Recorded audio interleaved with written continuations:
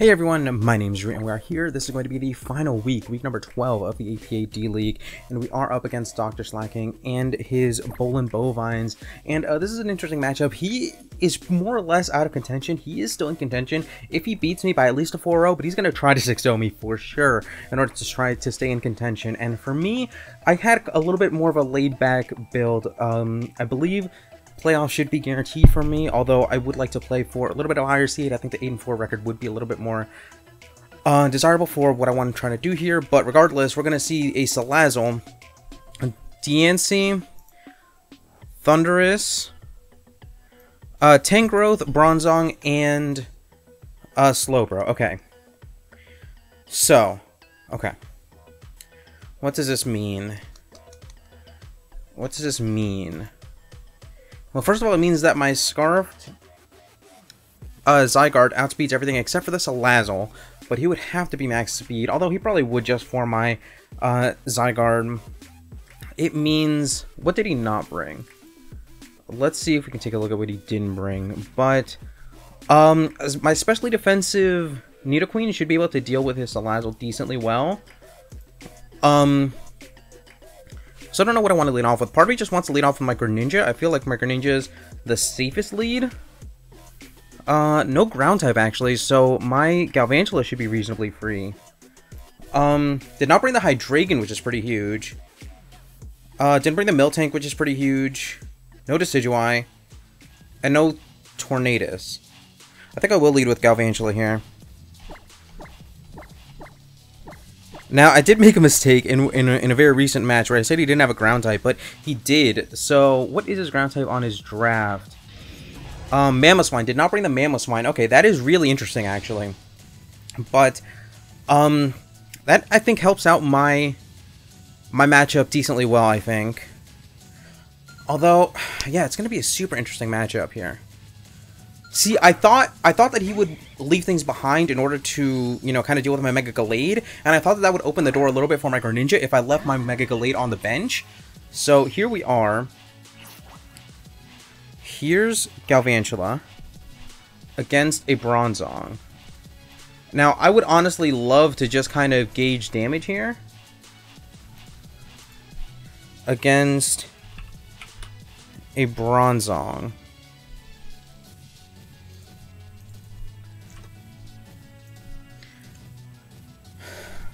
I really do just want to Volt Switch here. Although, I think Thunder is reasonably free here. I want to click Thunder. We do land the Thunder. And if it's max special defense, then I should be doing just under half. And yeah, we do right around half. So I think that means just... No, it means it has to be pretty specially defensive. Maybe it's mixed defensive, some kind. I think it has to be like mixed defense. Part of me says that Volt switching is reasonably free. He does have the Thunderous potential switch in. Although I could click Bug Buzz right now. I don't think I'm too worried about what this thing wants to do. I think Bug Buzz would be a really interesting play just to see what wants to come in right now.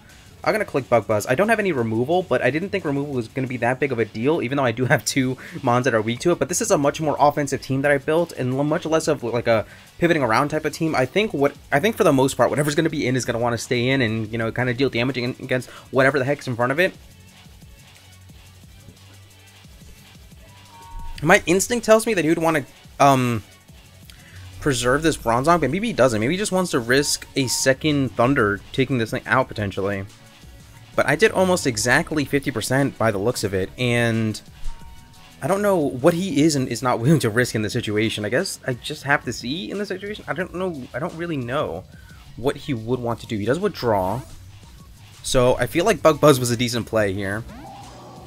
Goes into the Thunder, so it will take a little bit of damage, and we do get to gauge damage because if a Life Orb Hidden Power Ice, that looks very much like a follow-up Hidden Power Ice should be able to do it. And I believe... Oh, I think I made a huge mistake on this build. Okay, yeah, I made some type of huge mistake here. I accidentally made this a How many natures did I mess up? I made this the absolute wrong nature. I'd accidentally made this a rash nature, so I don't outspeed in this situation, but I'm also not concerned about being O-code here. I think I can pretty freely HP Ice here. And I'm going to do it. I'm going to see whatever he tries to hit me with. Goes for a U-turn. Okay. So HP Ice is going to hit something. And I guess this Galvantula just stays in. This Galvantula, it looks like it's going to be able to switch in one more time. But, yeah, I messed up by making this thing rash nature. That's honestly a huge mistake on my part. Although, it does kind of give me a special attack boost, which I guess was helpful against the Bronzong. I don't know if he's going to expect a Hidden Power Ice. I'd be very curious as to what comes in here. Yeah, the Salazzle... as soon as I got a second to think about it, the Salazzle did make the most sense. So now he knows what I was trying to do in that situation, but I'm pretty darn upset with myself because I think I just claimed a KO if I had made my Galvantula fast enough. Although he should have known that I was Modest Life Orb from the overall damage that I was doing. Although, there's no reason for this thing to be rash. 100% no reason for this thing to be rash. Although, that's okay. I still think that my Nidoqueen is a pretty dedicated switch into this. It is also very hot, and I feel like I look sweaty. I don't have the fan on for obvious reasons, but I probably should. I have to play a match like right after this, and I probably should turn on a dang fan. Now, I'd be very surprised if he tries to Nasty Plot in my face. Sorry about that. I'd be very surprised if he does try to Nasty Plot in my face, but I think I have to assume that he would, and I have to click Earth Power right now. Goes for a Toxic, so that's a very interesting play. Corrosion Toxic for my Nidoqueen. I mean, it's an interesting play. I don't quite know where that gets him in the longer game, but I like it. I like how interesting it is. He does have a very obvious Bronzong switch in potentially. He does have a very obvious Tangrowth switch in potentially. Or the Thundurus. But I do have follow-up plays for no matter what he wants to bring in, so I don't quite know what he would want to do. I really want to make some type of prediction and click. Oh, also, I don't know. I have Ice Punch over Ice Beam. I don't know what that's it. That has to be a misgen. I was originally toying with like a physical Nidoqueen, but I decided against it, and I think that should definitely be Ice Punch. Ice Beam, I should say. Regardless, part of me just wants to get up rocks. Part of me thinks I should just... I don't think I could let this thing get up another sub. I don't think I can let this thing get up another sub, although... I really do want to double here. I really do want to double here. I think I have to Earth Power, though. Because if I let this thing sub up again, then that'd be pretty darn bad for me. What would I go out into? What would I go out into? No, I have to make the safer play. I think I can take one more round of toxic damage. Fine, yeah. Yeah, he knew. He knew that I could potentially try to make a play here, so... I mean, it's not like he's going to be able to sub long enough for this toxic damage to be able to do much. And no matter what, this Nidoqueen is really meant to be a counter to the Salazzle. So even if I have to give up my Nidoqueen to counter the Salazzle, I think that's ultimately a fantastic trade on my side. Given how much work potential, how much work Zygarde has potential to do in this matchup. So now, if he's going to make a play, he might go out into the Bronzong, if anything, right now. Yeah, it does withdraw. I think I'm fine. Obviously, I'm a turn behind on this entire interaction, but I don't think I mind it in this situation. I think, ultimately, this is fine. Although, I do want to get a rock. Yeah, I think this is also pretty free rocks right now. That'll leave the Salazzle pretty weak when it comes in. So I think I'm going to do that.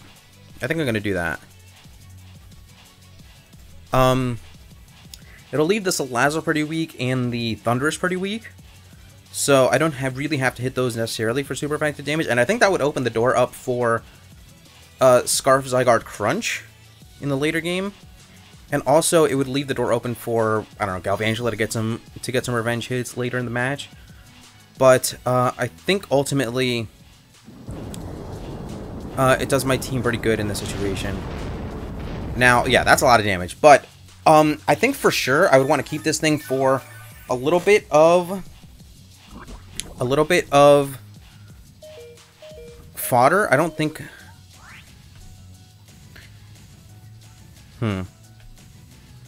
What I really want to do is go into Aromatisse and then double into Possibly Greninja. Greninja's a really good potential double target. I could just let this thing go down as well.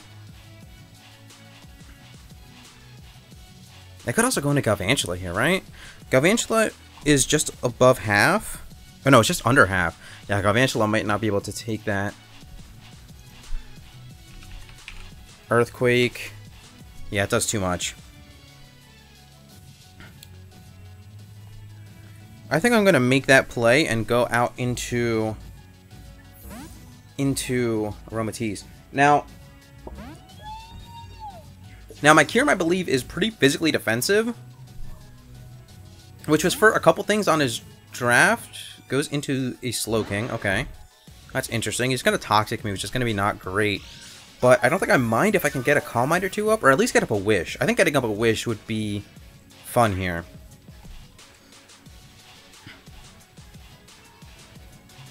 No, catching this thing off guard with a Calm Mind Thunderbolt would also be interesting.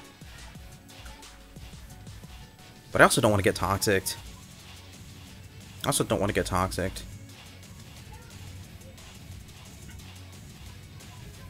What could I potentially wish up? I could wish up Galvantula. That'd be fun. I'm gonna click Calm Mind here. I don't know if you would want to stay in this situation. So now, again, what I was thinking about was my Kyurem, I believe, is physically defensive. Oh no, my Kyurem is just max HP, max special attack. I remember now. It's max attack modest. So it'd be a fun time against Thundurus. It has a really fun time against his slower threats, but it's his faster threats, his slightly faster threats that I don't have to really worry about. Obviously, the Diancie is going to be a huge problem to match up against. But once the Salazzle goes down, I think Kyurem has a really fun time. Kyurem has a fun time against is meant to be somewhat of a breaker against his slower threats. I think getting burned would be best case scenario. I do get burned. Okay, that is fantastic, I think. That is fantastic, I think.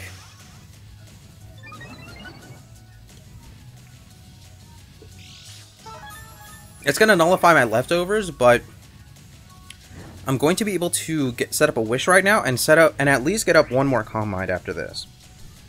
He could go into Salazzle, but Salazzle would allow me to Thunderbolt, and he could try to sub up against me. It would at least nullify his ability to... That would put me at +1, and it would nullify his ability to just sub up against me, so I think I take out that Salazzle in that interaction. So that would be fun. But this is already looking to be a long match. We're already 10 minutes in, and it's not like it's been we've taken like too few turns or anything like that. But I can tell just from the way that we're playing that this is going to be a bit of a longer match. It's honestly feeling like one of those matches that's gonna have a really long beginning and middle game, and then the end game is just going to be where mons just drop like flies, and a winner emerges like super late in that end game. But for right now, I feel okay with where we're at. What if he was trying to predict anything by clicking Scald in that situation? I don't think so. It does withdraw, so allows me to get up the Wish there. Although the Bronzong confuses me. Maybe he thinks I can't hit the Bronzong? But I think I just Calm Mind up on this thing. Maybe he's trying to game out what my set is, and he's thinking maybe I'm like Moonblast Psychic. That'd be a much more like standard AROMATISSE set. But oh, and I outspeed this thing. I'm pretty sure that I'm like did I even... I'm pretty sure I made this thing negative speed EVs. Goes for an Earthquake. Not negative speed. Oh no, I do have 31 EVs. Okay, that's a definite mistake on my part. I am a negative speed nature, but I really meant to make this thing 0 speed IVs as well. That's a mistake on my part.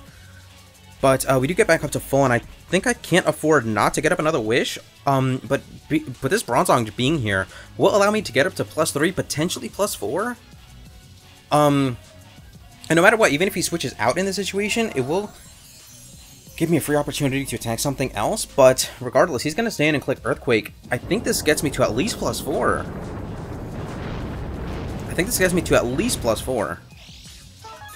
But +3 for sure. Like, I'm going to get to +3 on this next turn no matter what happens. I'm going to try to be a little bit more aggressive on these Calm Minds, but I think him not burning me... Well, I think him burning me and not being able to Toxic me, I think that's going to hurt him in the end. But this explosion, wow. Wow, that's huge. Oh, wait, don't I have a Wish Up in the air? I think I have a Wish Up in the air. I think he picked the wrong turn to do that. He could have done it on my Wish turn. On the turn that I would have gone for Wish. Because, I don't think that made all the sense in the world. I don't know. Maybe he didn't know that I was max defense, but he should have been gauging damage. Been able to tell that I wasn't, that I was max defense. But I am max defense Calm Mind, and now I'm at +3/+3, I believe. Maybe he was just doing that for the momentum play. But I'm going to start putting +3/+3 into the calcs here. And this thing can Leech Seed me for sure. This thing can knock me off for sure, but I don't think I might. I think I can Calm Mind up a few more times, right? I am at +3/+3. And I don't think getting Leech Seeded is... I don't think it matters. I'm going to click Calm Mind. Goes for a Power Whip. That's super interesting. Again, I am max defense. And that does more damage than I would like, but I don't think I mind. I don't know. Okay, so Slaking and I were talking. I'm going to break the fourth wall a little bit, but DrSlaking and I were talking in DMs, right? And he came to me and said, like, look, I'm out of playoffs. You have your spot secured. Do you want to just bring, like, more fun sets? And I told him, you actually do have a chance if you 6-0 me, right? And then we went through, like, all these different scenarios, right? And... Oof, I might not take another Power Whip. That could have been a mistake. But in the end, he said that he wanted a real match against me, so I brought, like, some pretty try-hard sets, I guess. Now that I see this, these are pretty try-hard sets. I have to hope that I take this. I don't think I take this, though. Let me just see. I haven't been gauging damage that well. If I did get too...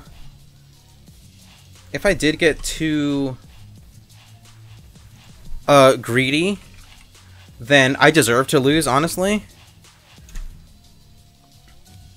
I absolutely think I deserve to lose. Yeah, this should take me out. I could switch out here, but I don't think I get to Wish Up on anything else. What would I want to switch into? Galvantula? Does Galvantula take a hit after rocks? No, wow. Yeah, Tangrowth is reasonably strong. Tangrowth has a 100 attack stat. Tangrowth has the same attack stat as Zygarde.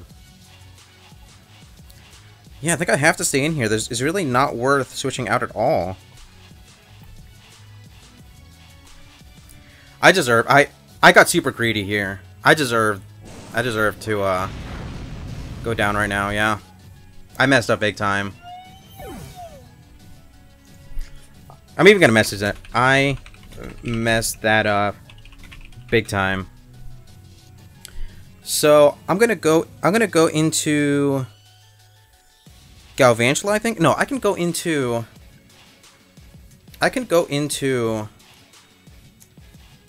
Kyurem. Then that would bait in the Slowbro, and then I could Signal Beam the Slowbro. It could also bring in the Diancie, which I would not want. But then if the Diancie comes in, then I bring in Nidoqueen, and then that would allow in my Greninja. I think that makes sense to me.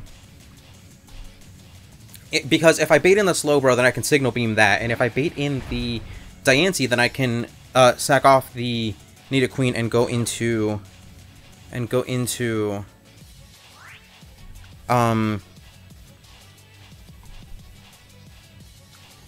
and I can go into Greninja. Do we see the Diancie?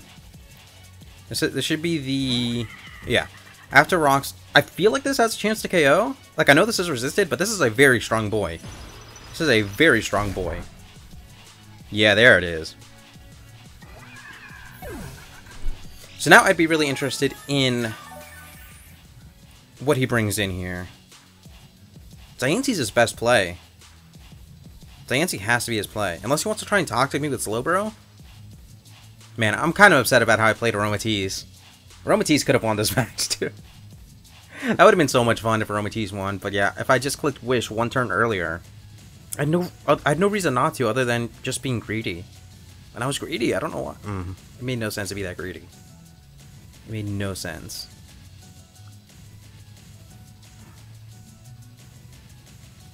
Although, I wouldn't have been in the best spot regardless. But...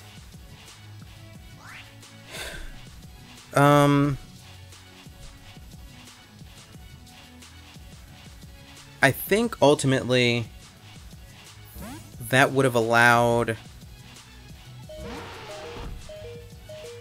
I'm upset that it didn't get to get one hit off on the Tangrowth, I think is the best way to put it.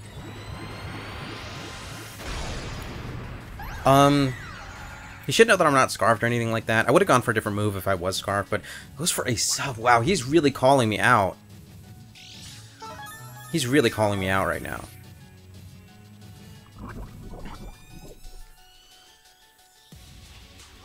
Because I could have stayed in and clicked Earth Power, right? If I guess, let's see. Diancie, if it was, let's say it was just a max HP Diancie, right? Kyurem clicking Earth Power, it wouldn't have done enough, but I would have been fine with that damage. And that's if it was max HP. If it wasn't max HP, then... Man, I got straight up called out. I think this is the perfect moment to give up Galvantula for Bug Buzz damage. No,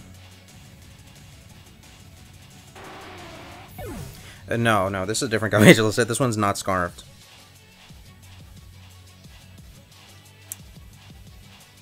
So now I have to give up one of my Mons that outspeeds.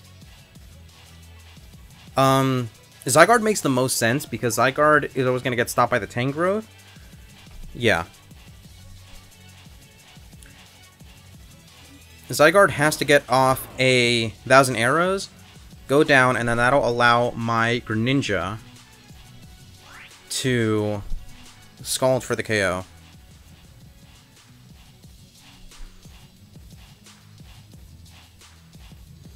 He has no reason to switch out here. I am Scarfed, but... Yeah, this is going to allow my Greninja, and Greninja should theoretically outspeed his entire team, and has super effective... Sorry about that again. He clicked Moonblast, took me out. We did take out the sub, which was great, but now Greninja has super effective damage for the rest of his teams, even if Greninja has to get sacked off to... even if Greninja forces me to sack off other Mons on my team, to be able to take this Mon on, I don't mind in this situation, because I should potentially win. It's going to depend on whether or not the Thundurus is Scarfed, which it could very well be. The Thundurus could very well be Scarfed, but if it's not Scarfed, actually, all the Thundurus did was U-turn out, so it is very likely Scarfed. If that's true, then I need my Kyurem to be able to take it on. I need my Kyurem to be able to take it on. But... does withdraw. That's super interesting. Goes into Tangrowth. We'll just have to see how much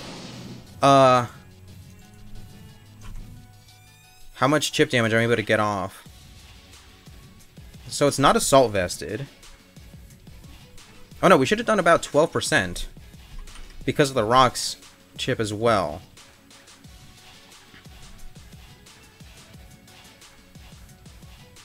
I think what I have to do is U-turn into Kyurem. I think I have to U-turn into Kyurem.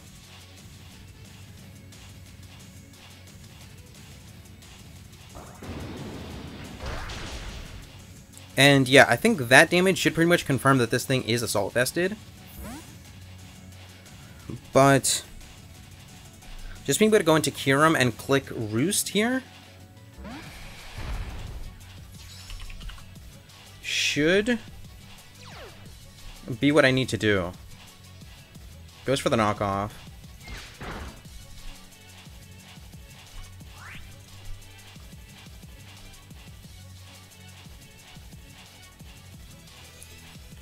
Does Ice Beam do enough in this situation?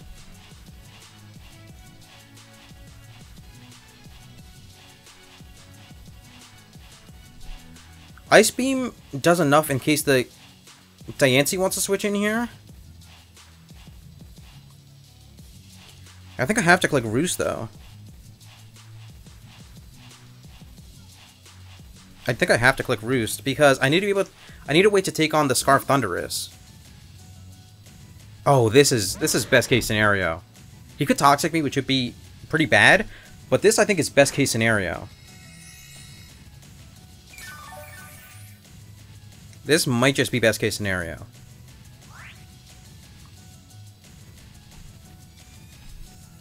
This is going to allow me to Signal Beam here. And no matter what, something's going to take pretty big damage coming into on this turn.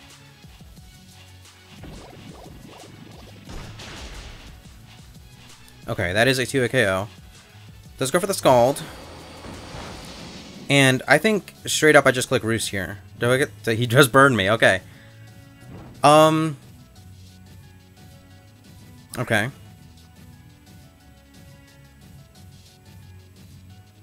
He could switch out here, which really honestly just makes me want to click Earth Power.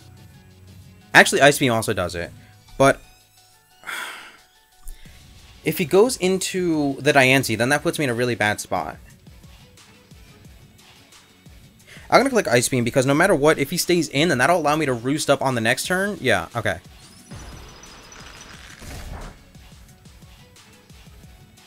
Let's go for the Psychic. And I think he knows that if I'm max HP, then all that he needs is Burn Chip in order for his Moonblast to KO me.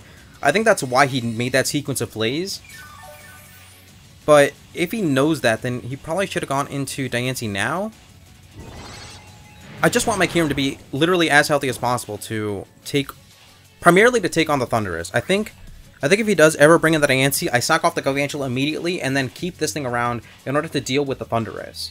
And I think that ends up with a win for me. This turn is going to leave me the healthiest that I could possibly be. And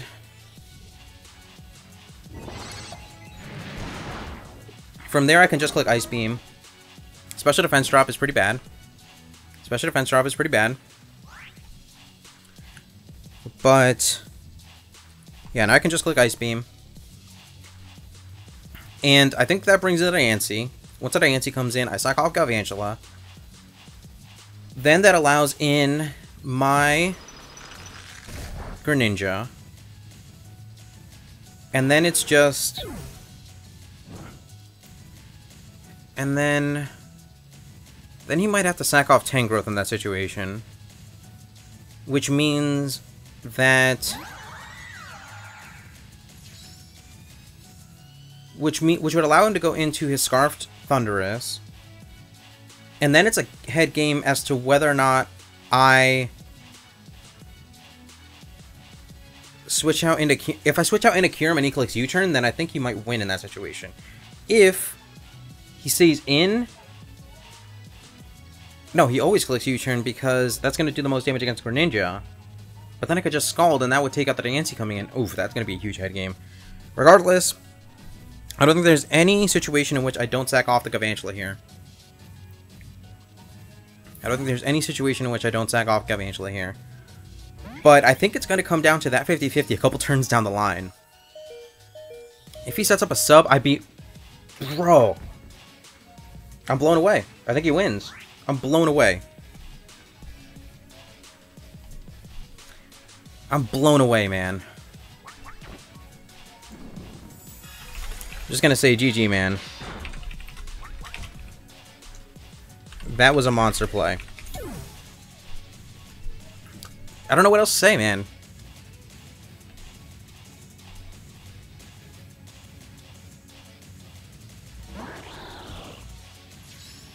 I don't know what to say. He knew...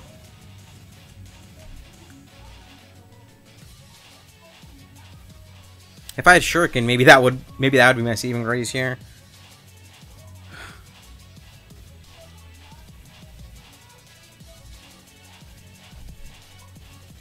I'm blown away. I'm truly, truly blown away.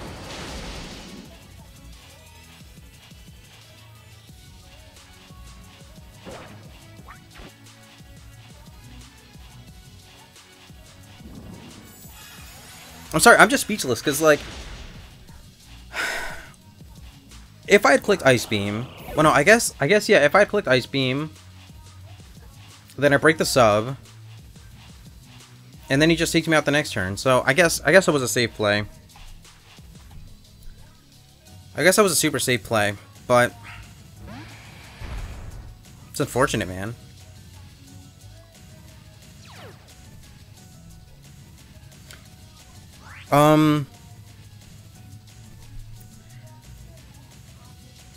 Yeah, because I was never in a position. If I had stayed in, then yeah, he could just click sub until I switch out. No, if he had kept clicking sub until he couldn't make a sub anymore, then yeah, I should have respected the sub play. If I had attacked, then he wouldn't have been able to make a sub the next turn, and then I make the Galvantula play once he's forced to attack. That would have been the much better play. Yeah. So, I possibly choked that game away. I don't know, man. But I think that was a monster play. Regardless, thank you guys so much for watching. I'm going to be thinking about that one for a while. We'll be back again with, ideally, the EPA Academy playoffs, as well as the MPL playoffs coming really, really soon, with the actual, and I believe the final week that might have just come out. But UBL coming up really, really soon as well, and some other stuff coming very, very soon. With that, once again, thank you guys so much for watching, and I'll be once again out.